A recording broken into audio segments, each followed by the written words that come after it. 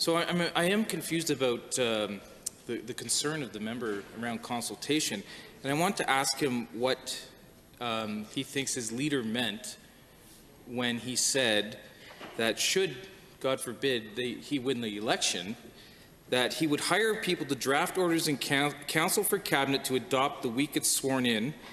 One of the key elements of structural reform is to move quickly. Speed creates its own momentum, he said. It makes it harder for the opponents of reform to obstruct it.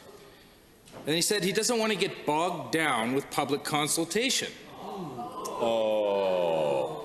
So his party is doing as much as can now on the big issues. So just what did he mean by that? I'm just wondering if he has any comments on that. Thank you.